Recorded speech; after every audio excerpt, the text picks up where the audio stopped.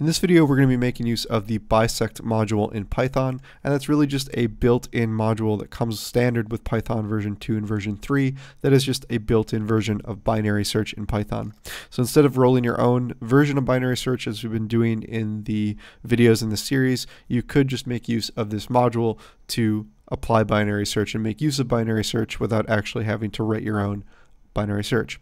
So the same restrictions, of course, will apply in the sense that we will require the data that we're going to be applying this module to be sorted. So just like for binary search to work properly, you expect that the data that you're applying it to should be sorted.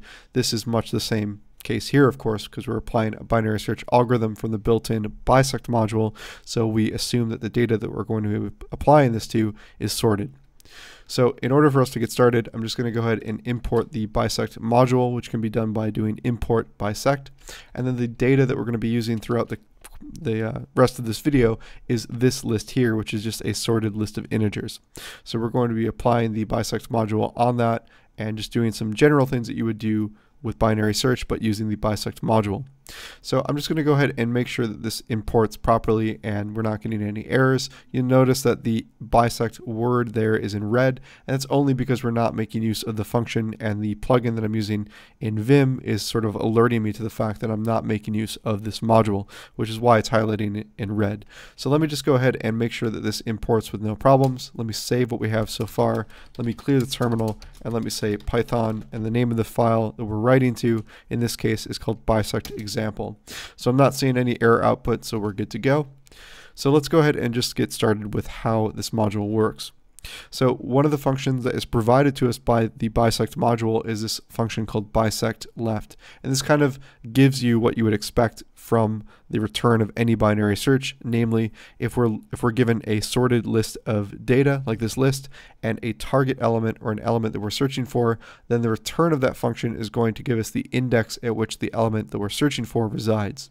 So for instance, here I'm printing out the return of bisect left, which takes two arguments, the list itself, A, and then the element that I'm searching for, which in this case is just the number -10. So this function is going to return to me index 1, which is the index at which -10 resides in this list. So if we go ahead and write this and then run it, we see that the output now gives us 1, which corresponds to the index at which the element -10 resides in the list A.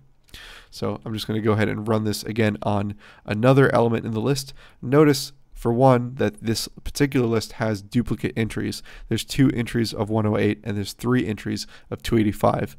So the left portion of bisect left is going to be particularly prominent with this example because it's going to return the leftmost or the first instance of the number 285. So if we go ahead and write this and run it, it's telling me that the number 285 that I'm searching for is residing at index 6.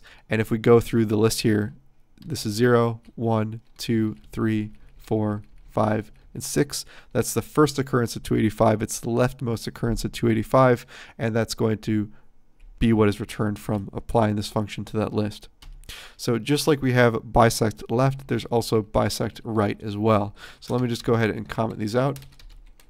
So the bisect right function is essentially going to be kind of a similar or analogous concept in that we're applying this function to the same sorted list, but it's going to give us the index that we would want to insert an element at to the right of the element that we find. So for instance, if I do the same call for bisect right for -10, then if I say bisect right, this is going to give me the index that I want to insert to the right of in order for this list to maintain its sorted property. So if I say bisect right -10, it should return to me the index after -10. So index for -14 is 0, index for -10 is 1, and then essentially the component or the element that would be to the right of -10 is the index 2. So I should get index 2 for bisect right. So let's just go ahead and write that and verify that we get 2 for the bisect right function for A and -10.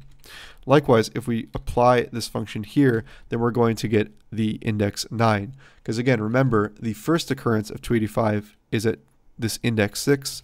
This one's at 7 and this one's at 9. So in order for us to So in order for us, and I think I misspoke, this is index 6, this is 7, and this is 8. So that 285, the last one, is at index 8. And in order for us to get the right component after 285, the index that follows the last occurrence of 285 would be index 9. Since this last 285 that I'm hovering over here is located at index 8, the component to the right of it would be 9. So this bisect right on the list A that we have and number 285 will give to us index 9. So if we just go ahead and run that, we get index 9. So I'm going to go ahead and comment these lines out here. So there's also just a regular bisect function, so not bisect left, not bisect right, it's just called bisect. And actually, as it turns out, this bisect.bisect is really just shorthand for bisect right. So if we run both of the two calls that we saw above on -10 and 285, we would get the same output that we got for bisect right, because really it is just equivalent to bisect right. It's just essentially a shorthand for bisect right. And I should have mentioned this before, but all of this code and everything is going to be on my GitHub. So if you want to follow along without actually writing everything out, you can just go to the link provided in the description of this video and download the code and follow along instead of writing everything out. So apologies for not mentioning that sooner. So another thing that we can do is we can also use these insort right and insort left functions. So essentially what those are going to do is those are going to insert a number in sorted order, so you can maintain the sorted property of the list. And if you want to insert the element, to either the left or the right of an entry, then you can specify that with the insort left and insort right functions. So for instance, if we go back up to this list here, if we have, let's say, another 108, well, we could insert that 108 here at the beginning, or we could insert that 108 here at the end, and that would, both of those are just fine. They would maintain the order, but there may be a specific instance in where you actually want to have the number inserted at the end of the duplicates or the beginning. So insort left is going to do it at the leftmost side of it, and the insort right function will perform that at the rightmost side of it. So if we go down here, what we can do is we can print out A just for reference, do a bisect insort left. So we'll insert a 108 at the leftmost component here. So we'll essentially end up with a 108 over here. And then we'll basically just print out the list to make sure that it actually did what the function said it was going to do. So let's go ahead and write that and run it. So if we see the initial list, the one that we had right up at the top, which we already saw before, and then we have this extra 108, which is inserted here. This is the new 108. And we can also do the same thing, but putting the element now not on the left, but on the right. If we go ahead and do that, we'll get a list that looks pretty much identical to this one up here, because we can't really tell just by looking at the two lists where the 108 actually wound up. But this 108, the new one that was inserted into this list, is over here, where the new one that was inserted into this list was on the rightmost side, so that's this one right here. So that's pretty much it for this video. Again, the code and everything else will be hosted on my GitHub, and you can download that to check that out, play around with this bisect method. I encourage you to know how to write your own binary search, because that's going to be very useful, especially in the context of an interview.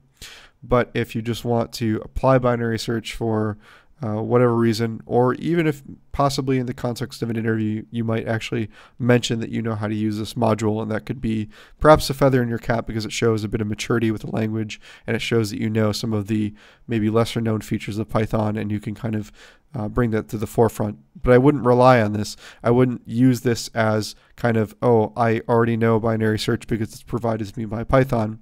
I would use this as sort of a feather in your cap, and then I would also just be very clear on how to implement the binary search algorithm as well. So you should do both.